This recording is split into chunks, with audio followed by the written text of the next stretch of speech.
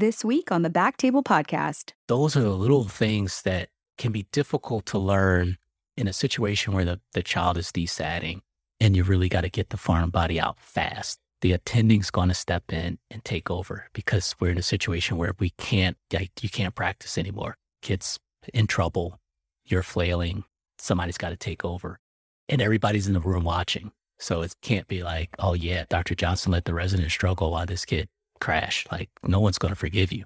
So in that sense, like, sorry, all right, let me just sit down for a second. But in the lab, then you can do that. And even if Dr. Johnson sits down and says, hey, let me sit down for a second, let me show you something, you could get another shot. We can just have you try again. We can put another foreign body in to get you more practice. And we can do that as often as you want. Like, we have 4 hours in the lab. And if we just want to remove foreign bodies the entire time, that's what we can do. And the only limit is at some point the staff has to go home.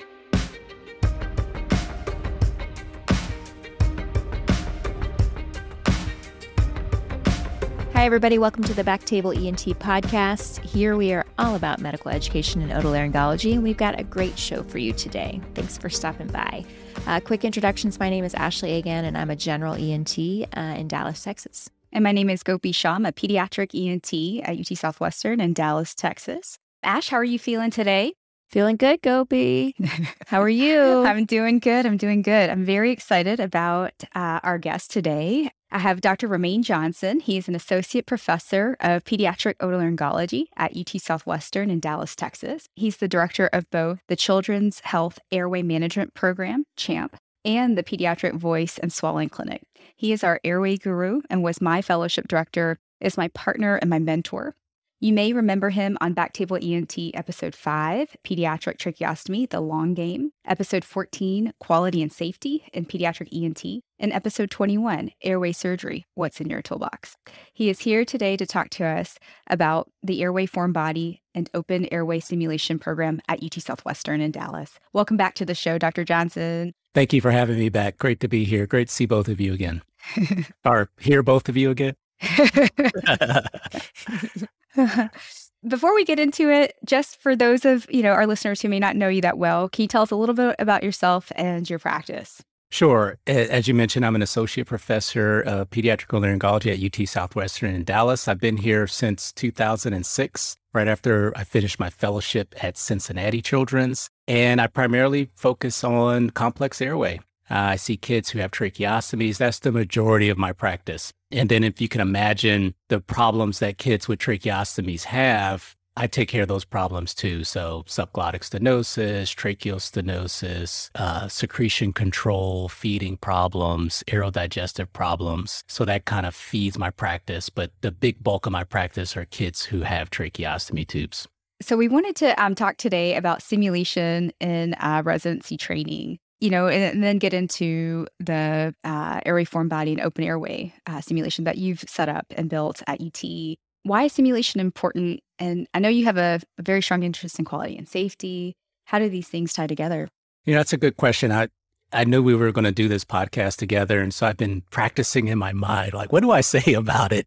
And I think, I want to start from the beginning. And, I've been at UT Southwestern since 2006. And there have been periods of times where I was the only airway surgeon. And I had to try to figure out, how do I teach residents to become good airway doctors? And there were other times where, I felt like I was being the mean doctor because I had to really kind of be critical to the residents about their airway skills. Because, for those who don't deal with pediatric airway, we're often presented with a situation where there's sort of an unknown unknown, or there's a known unknown. So you'll bring a child in who has all the signs and symptoms of severe airway obstruction, but you don't know exactly why they have severe air obstruction.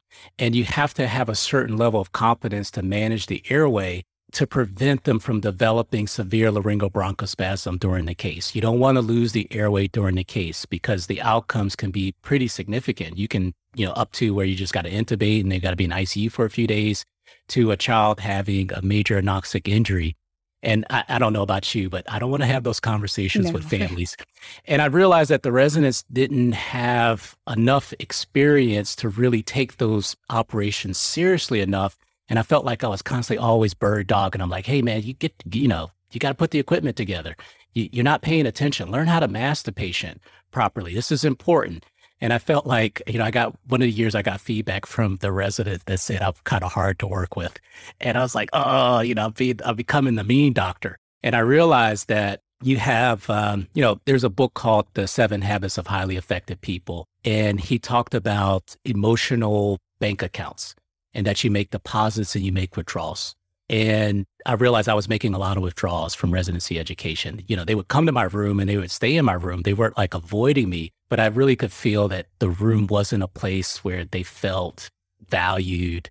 And some residents got a lot of it, but a lot of them, I think, felt like I was just like kind of always over their shoulder, just making things hard for them. And then I understood personally that, okay, there's certain things I'm just not going to be able to change. Like I cannot like bird dog you when it comes to these airways because we can't have a kid have an agnostic event. So I have to a certain degree, kind of really be on top of you and be critical of you. But maybe there's a way I can create space where we can have more time to socialize, more time to talk, more time to learn in an environment where the stakes aren't so high. And obviously that gets into simulation. And I had done some simulation as faculty at a course I participated in San Antonio, maybe 10 years ago now, maybe longer. This is probably 2008. And so I reached out to the people at San Antonio and they told me that they weren't doing it anymore. So I was like, okay, that's shot. And then I, serendipitously got an email from CHOP, Children's Hospital of Philadelphia. And this is an email they sent to everybody. And they were advertising their annual foreign body airway reconstruction course. And I believe, Dr. Shaw, you've participated in that course. Mm-hmm. Yeah. And so I emailed the course directors, Dr. Ellen Duchitz, who is pretty world-renowned in terms of simulation and education. And then Dr. Karen Zur, who was a former a co-fellow at Cincinnati Children's. And I just asked them, hey, can I come hang out? And so, yeah, I went, hung out it was like a Saturday course.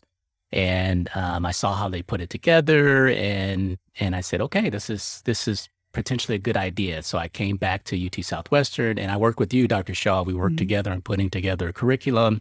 I had already had privileges in the animal lab because the simulation involves using a live animal, and so I worked with the veterinarian, and then we were able to put together a course. And obviously, we'll talk more about what the course entails, but that's kind of like how it started, how we got to that point. I think that's awesome to kind of hear that backstory and kind of understand how it all came together. Because it's true, simulation is such a great way to learn any sort of procedural techniques that are typically going to be needed when the stakes are high and when, it's kind of one of those situations where it's hard to practice because, an airway is a perfect example, a perfect topic for simulation so that you can try to develop those skills, like you said, in an environment that's where the stakes aren't as high, where you can actually be like, okay, time out. Let's talk about this and practice it. And yeah, I think that's awesome. So let's talk a little bit about the course. It's live animal simulation as opposed to, mannequin simulation. Why did you go that route? And then we can talk about how it's set up, I guess. So when I went to the course at CHOP, they had both. They had some mannequins as well as some animal models. And that evening we had a dinner and they went through the feedback of the course, and it was pretty clear. Everybody loved the animal model. They felt that was the best way to learn. And intuitively it made sense because you can simulate desaturations. You can simulate having to learn how to mask the patient, or in this case, the animal.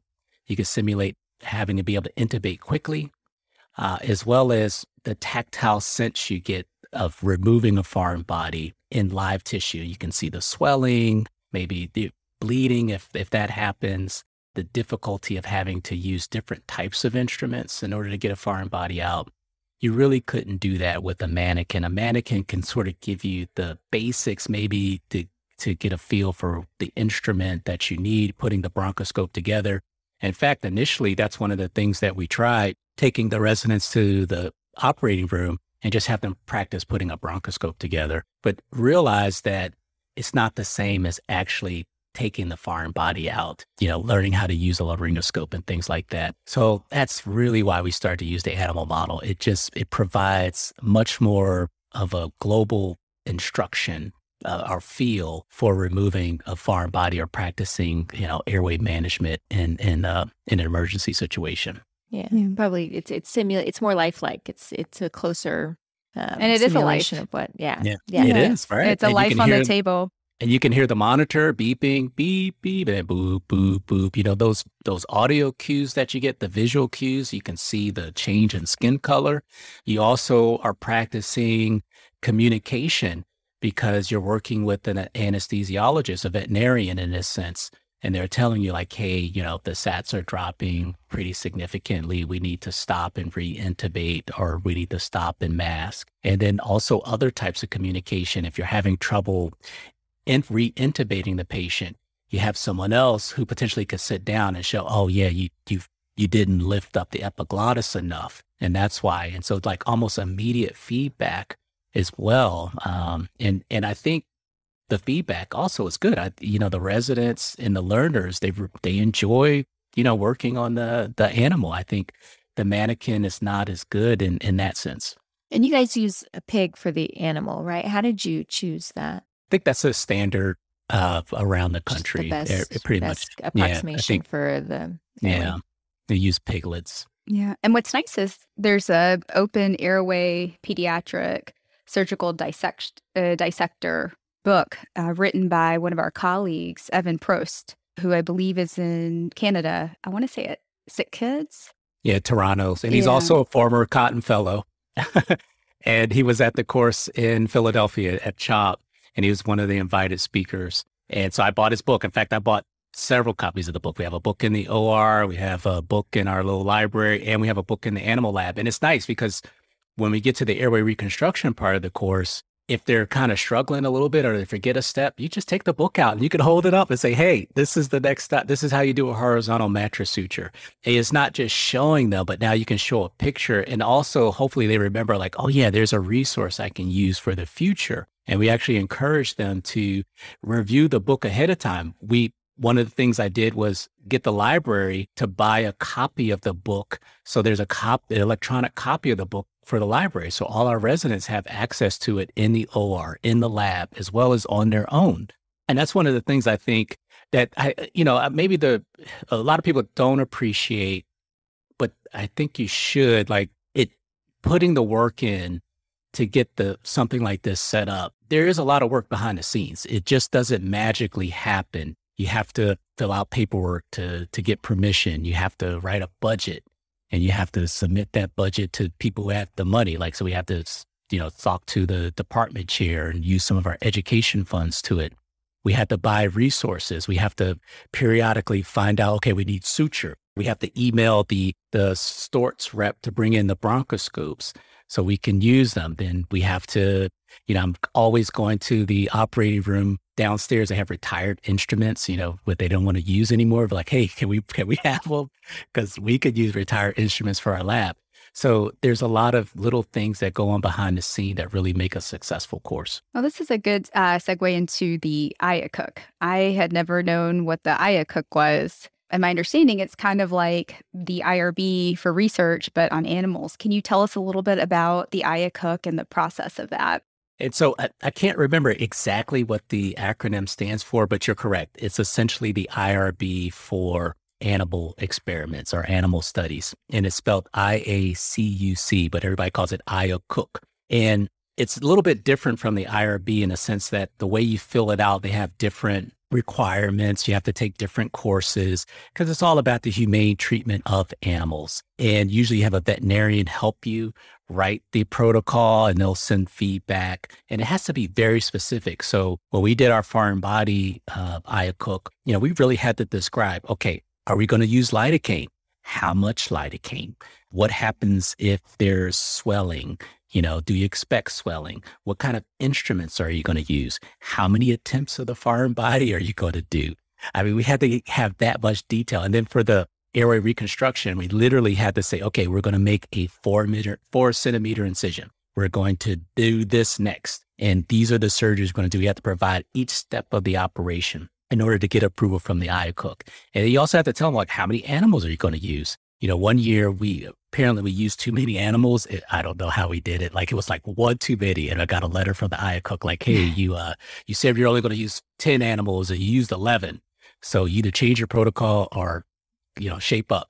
And so stuff like that happens. But UT Southwestern is very good. When it comes to education, top notch. It's just, once they're like the veterinarians in the animal, what they call the ERC, the Animal Resource Center, they've been outstanding in helping us get our protocols through and, helping us with they're very enthusiastic. They want us to do more. They're constantly like, hey, when you want to do more, we have like 6 ORs. We can have a big lab if you want. And they have a lot of the equipment that we need already. But I think the main take home from the IACUC is that if you're going to do any animal experiments or teaching with animals, you have to go through IACUC. You're going to have to do some training very similar to what you did for IRB. And it's just basically how do you treat animals humanely? You're going to have to coordinate your study or your course with the veterinarian in order to get it done. And just kind of like getting into the details of actually how things are set up in the lab.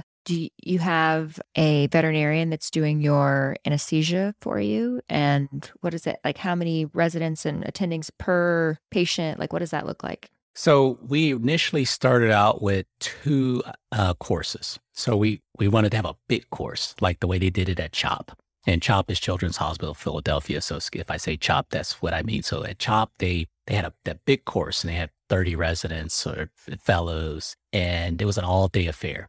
So initially we said, okay, we're going to do at least one of those a year. And so we have all our residents who could come, and we'd have like 5 faculty. Usually we'd have about 6 animals, and we would spend the first part of the morning doing lectures. And we'd have a lecture on airway reconstruction, on airway foreign bodies and emergencies. And then we'd have an anesthesiologist talk about the shared airway. And then we would go to the lab, and we'd break up into teams, and we would try to have, at least 1 5, 1 4, 1 3 at each station. So it's not like all R2s at one station, as well as an attending.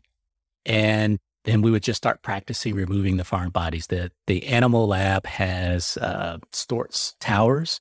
So it's just like in the operating room. And we would just use pediatric bronchoscopes, and we would usually have someone place the foreign. Well, first we would have them practice, just get used to the animal's airway. So perform a direct laryngoscopy, have everybody kind of do that, and just kind of let them know, like, the pig anatomy is a little bit different than the human anatomy. So you got to get used to the pig anatomy, and then also get used to bagging I'm going to say, sometimes I'll say patient, but bagging the animal. And so we'd have everyone practice that. Then we'd have everyone go in with the bronchoscope. Just get used to how does the bronchoscope go in and out. And hopefully the animals still do it pretty good after all that. And then we would start practicing putting foreign bodies in. And usually we'd have somebody more senior put the foreign body in, either the R5 or the attending. And when we peanuts, other types of foods, erasers, pens, any type of, basically all the stuff that we can remember removing. Mm-hmm. Like, oh yeah, I remember one time I removed this. Okay, let's see if we could get that in the airway. And then we would have the person who has to remove the foreign body leave the room. And so they would come back, and it's like, okay, here's your patient. And then they would know to do the laryngoscopy, the bronchoscopy, and then they would hopefully identify the foreign body. And then they could tell us what type of instrument they needed to remove the foreign body. And really the 2 big distinctions are, do you use alligators or do you use peanut forceps?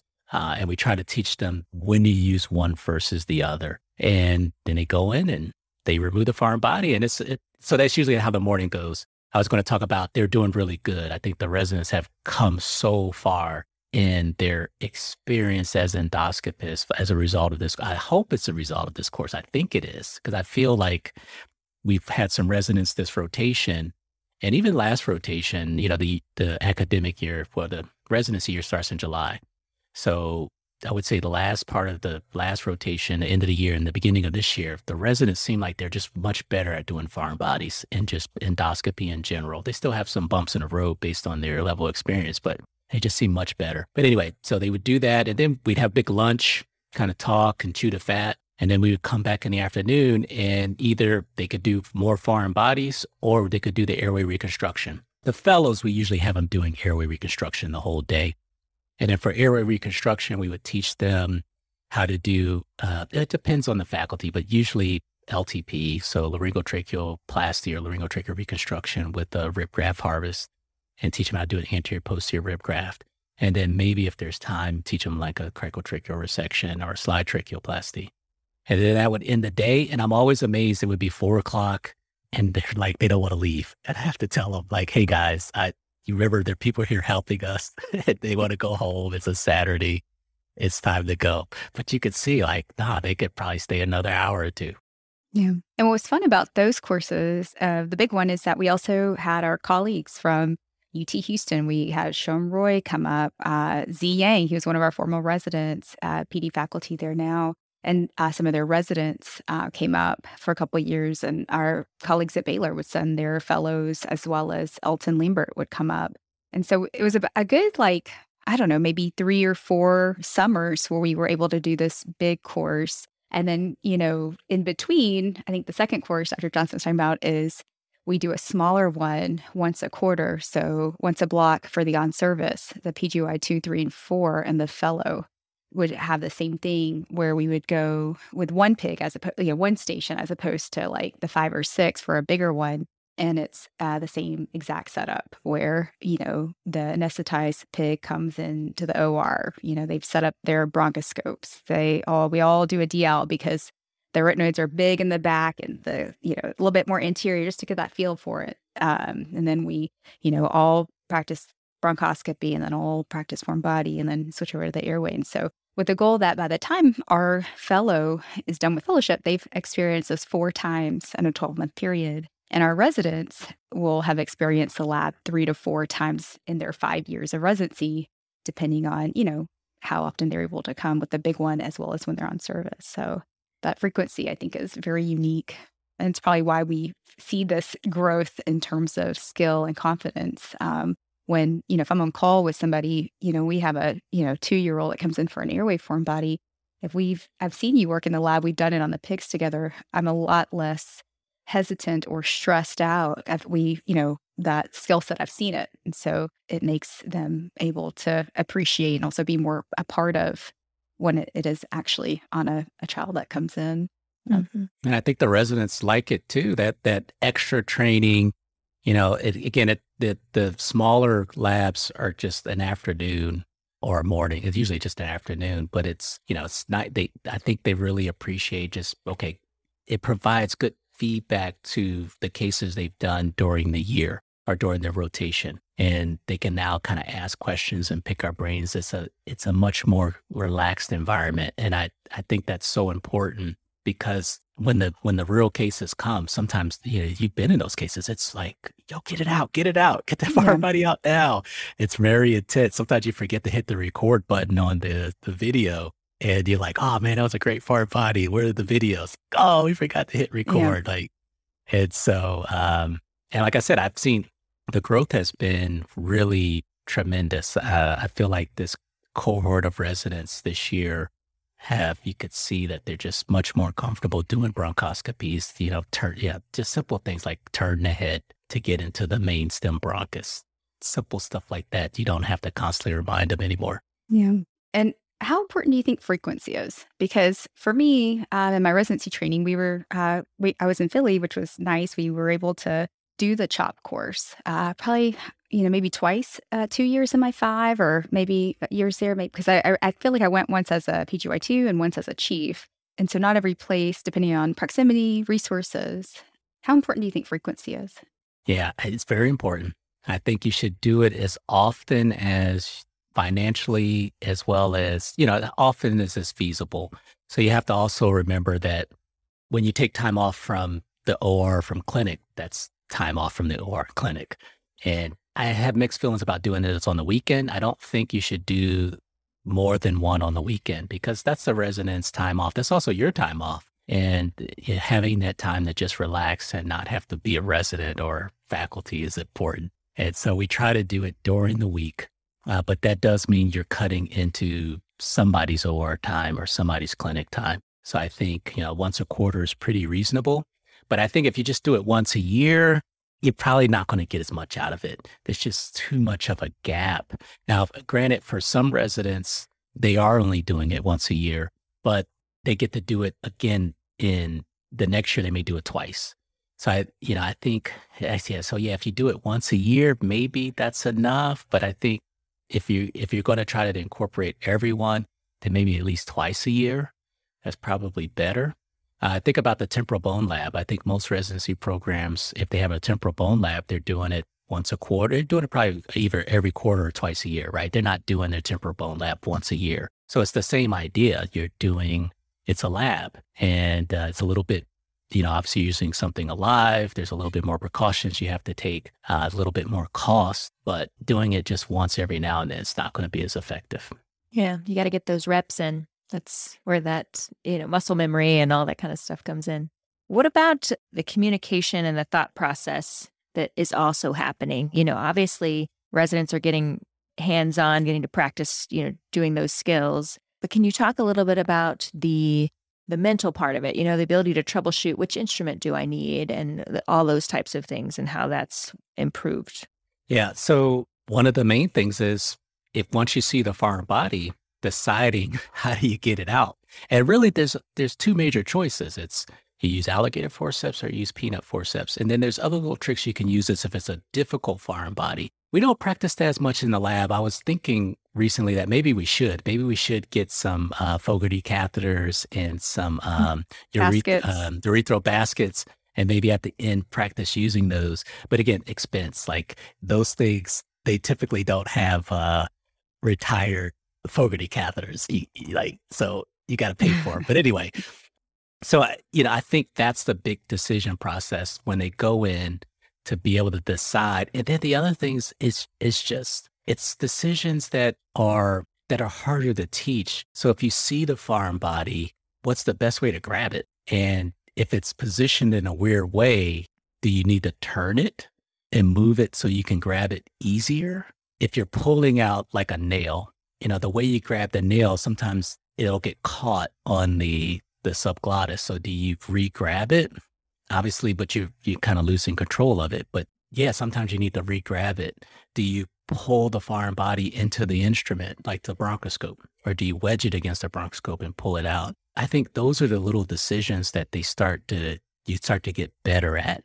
And then just that, my favorite expression, mechanical advantage, learning how you're looking at a monitor that's in 2 dimensions, but you're working in a 3-dimensional world. So figuring out how to translate that 2-dimensional image into a 3-dimensional space and positioning your hands and your hand-eye coordination, as well as the balance that you have in having control over the instrument to be able to remove the foreign body or get the bronchoscope in the right place. Those are the little things that can be difficult to learn in a situation where the child is desatting and you really got to get the foreign body out fast. The attending's going to step in and take over because we're in a situation where you can't practice anymore. Kid's in trouble, you're flailing, somebody's got to take over, and everybody's in the room watching. So it can't be like, oh yeah, Dr. Johnson let the resident struggle while this kid crashed. Like no one's going to forgive you. So in that sense, like, sorry, all right, let me just sit down for a second. But in the lab, then you can do that. And even if Dr. Johnson sits down and says, hey, let me sit down for a second, let me show you something, you could get another shot. We can just have you try again. We can put another foreign body in to get you more practice. And we can do that as often as you want. Like we have 4 hours in the lab. And if we just want to remove foreign bodies for the entire time, that's what we can do. And the only limit is at some point the staff has to go home. And so those are the things that you learn. And then also, you just start getting a feel for when every animal and every patient's ability to maintain their saturations is a little bit different. And some can take a beating and their sats just stay up. But others, like by the time you go from putting your laryngoscope in to getting the bronchoscope in, they've already desatted and you got to bag them.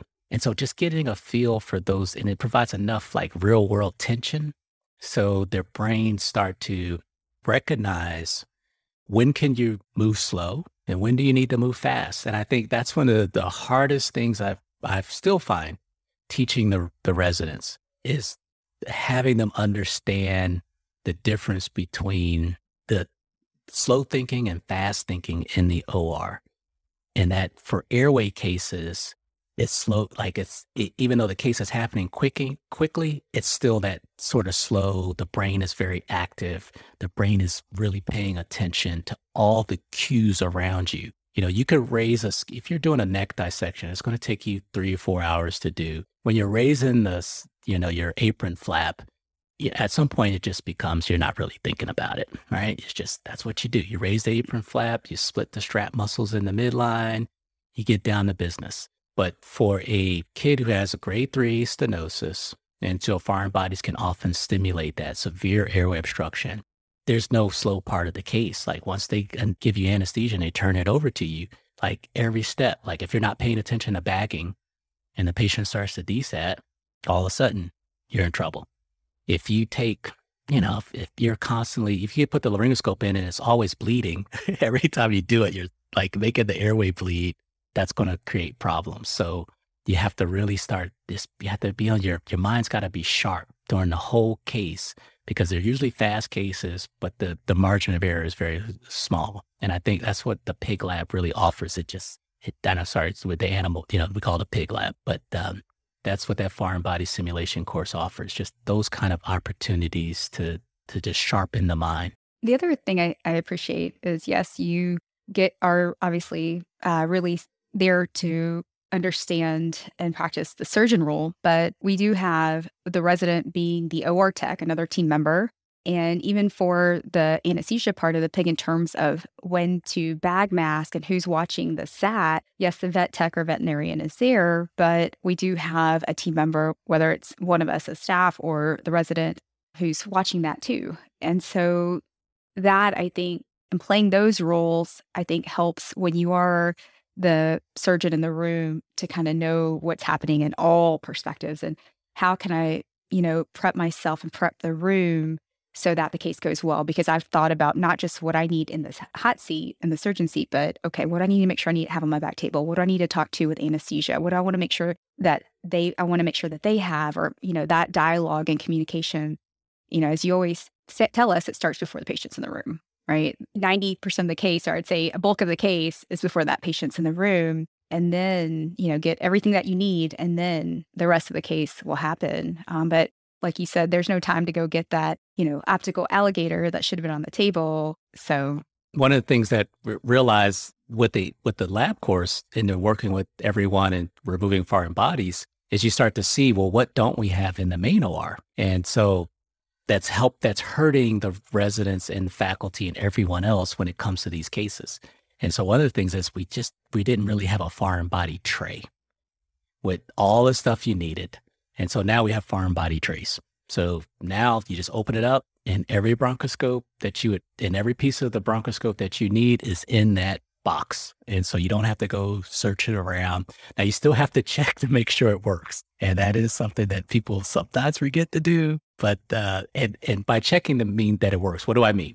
You got to plug the equipment in, right? You got to put it together and you got to plug it in and you have to look at the monitor and make sure that you can see it. Cause I think sometimes we like, oh, it's put together and they never look to actually see if once they turn the machine on, do you see an image on the screen? Right. Or is it clear? It's a bronchoscope, is a telescope in particular broken? Cause that happens. These are very, fine instruments and they can break easily. So anyway, stuff like that, when you do the lab very often, you also start to get a feel because you're talking and you're getting feedback and like, hey, what can we do to make these cases easier? And then people are sometimes they just casually mention like, yeah, we were doing a foreign body the other night and this happened. And you start to pay attention to those things like, oh yeah, well, what can I do to make that situation better? And I would also argue to anyone, or not argue, but recommend to anyone who's involved in education in your surgical practice. And we talked about this before where, always believe that you can affect positive change. Always believe it because you can. But if you got to think about it. And so you got to listen and you have to want to make things better. And recognize, so I recognized that the residents weren't getting a good experience with me in the operating room. And it was primarily because we didn't have time to really do good education. So it's like, okay, let's figure out a way where we can make an educational experience better. Residents say, oh, sometimes the equipment's not working or it's missing, or I'm having, nobody can find stuff. All right, let's put together a bronch tray where everything's there. So now they don't have to look. It's all in the box. So anyway. Yeah. So that really highlights how simulation can kind of tie back into quality and safety and, continuous improvement. You're getting more opportunities to kind of go through these procedures and things. And you have time to talk and reflect on it and, come back and say, well, maybe we can be doing this better when we're actually in the OR, which I think is another strong argument for, to have simulation. So we talked about how we use simulation for airway form body, super high stakes, open airway, still high stakes, maybe not the volume at which you're doing sinus surgery or a TNA. What about simulation for procedures that aren't as high volume? Is there a role for that? Should we be doing more simulation, for routine things? Yeah, that's a big topic at Academy every year.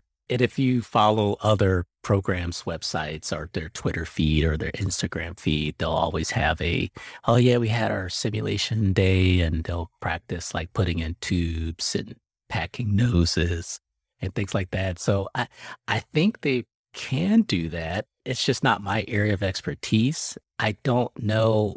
I just feel like, packing a mannequin's nose. But it's like doing a DL on a mannequin.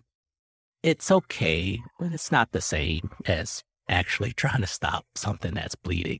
So that's why I like the animal model, because it's a real tissue that you can work with. We are going to start a tracheostomy emergency simulation. And in this instance, we are going to use a high fidelity mannequin. It has a tracheostomy. You can stimulate tracheostomy plug and false passages and things like that. It's not quite the same as if you change a trach and it goes into a false track in a real, that soft tissue. You can't experience the different anatomies and things like that. But I think in that sense, we hope that it'll be able to teach residents how to handle that. Let me go back in terms of what is the theory behind simulation? And there's many, but I think the main theory behind simulation is you're trying to teach people about adverse situations. So if you have a foreign body and you have trouble removing it, that's an adverse situation. I think the sort of emergencies and things like that, I don't know if routine cases, like say putting in a tympanostomy tube, if that's as critical for the time and expense, maybe, but I'm not sure. Could you come up with a tonsillectomy model? The other thing is it's hard to find high fidelity models for things for surgery. It's just, you need something, you need tissue to operate on. So you can do anatomy labs, so cadavers, certainly, but, obviously cadavers don't bleed. I can't think of a good tympanostomy model that would stimulate the middle ear. They have some, but, they're you take a rubber you take a rubber glove and put it over a syringe and you practice cutting, the rubber glove. Sure. But in terms of that high fidelity, because we always compare it to flying an airplane. That's the gold standard of simulation kind of thing. Or if you run a nuclear power plant, can you simulate an emergency? But in this sense, you're really, you're looking at knobs in, readings. It's not like if there's a nuclear fallout that I guess eventually your face will burn, but initially it's just going to be some numbers, right? Hey, the numbers are getting really high where, for a person in the operating room, there's actual, there's bleeding, there's the patient turns blue, the heart stops, and you can feel it, you can see it. But clearly fidelity work, high fidelity simulation has been shown to be effective for resuscitation and using mannequins. So I think in that sense, that's where simulation works. If you're going to use a mannequin, it should be for just decision making, learning how to make decisions rapidly. Almost like, like we should just roll some dice and say, okay, you walk in a room, the kid's got a trach, you're going to do a trach change. All right, we're going to roll some dice. Okay, in this situation, you don't tell them, but okay, in this situation, they're going to have a mucus plug. Okay. Or you roll some dice and, okay, in this situation, it's going to be a false trach. Or in this situation, it's going to be, no matter what they do, the patient's going to arrest. Let's see what they do. Do they remember like, oh yeah, the patient's arresting? Do they remember like, okay, you're supposed to run out the room and call for help? That may be the only lesson you want to give them. Yeah. Just, hey, if a patient arrests, first thing you do is get help. Everything else is mute. So I think that's where practicing high fidelity simulation is best. So emergency management, getting the brain sharp enough to remember how do you deal with a patient who's arresting. But other things in terms of surgeries, because I asked the residents when we started doing this course, I said, well, what do you think about doing more simulation for neck dissection? And they were like, nah, we think we do enough. And there's really no way to simulate like tumor, like, cutting a tumor off the jug. Yeah. Like, okay, fair enough. Yeah, I think it kind of falls into two categories. When you're focusing on simulating your decision-making capabilities during high-stake, emergency type situations, you don't necessarily need to have a perfect model. Like you said, you could roll dice, you can go through case discussions, you can have a mannequin that's, reacting. But really, it's about having gone through the exercise of thinking about, okay, what do I need to do so that when I'm in the real situation, I've thought about this before. Whereas, with our simulation, in our animal lab, it's actually the mechanics and you're trying to practice more of the actual physical part of like, what am I doing with my hands and what are those subtle movements I can make, with the instruments that give me mechanical advantage and that make me look like, I always remember Dr. Johnson, you're like, you got to look cool when you're doing it. Like if you're all hunched over, if you look like you're struggling, then you're doing it wrong. You should look like make it look easy. I don't know how to look any other way. That's from I got that from Dr. Mary Brandt. She is a pediatric surgeon. She was longtime Texas Children faculty. And I think she's in New Orleans now. And she used to say, what are the rules for being a surgeon? And the first rule is do what's right for the patient and look cool doing it. And she would say, like, you ever look at the people who really are good at operating? They always look cool when they do it. And yeah, you realize like, okay, when you've gotten good at something, you look cool. Yeah. You look like you know what you're doing. Yeah. And so if you're struggling to do something, it's one, you probably don't have mechanical advantage, or it's hard. Sometimes it's just hard. You get a kid that's got no jaw. Everybody's going to struggle to get that airway. But it could also be that you're just not sure what to do. Like you haven't gotten proficient at the task, and that's why you don't look cool. So we talked about simulation and residency training. How important do you think it is to continue simulation opportunities or training once you're in practice, whether you're 5 years out, 10 years out, 20 years out? Yeah, I think that's a question that everybody's trying to answer. My best guess is maybe. So I think if you're involved in academics, you should be doing some simulation, and you should be the faculty doing simulation, because it also helps you because you're teaching it, and now you're teaching it in a way that's safe and you're in a safe environment. And you're also thinking about how people learn as a faculty member. So you're gaining knowledge from it. But if you are in private practice, technically you should be doing enough cases where you don't need the simulation for surgery, but you probably should be doing simulation for emergencies once a year, something like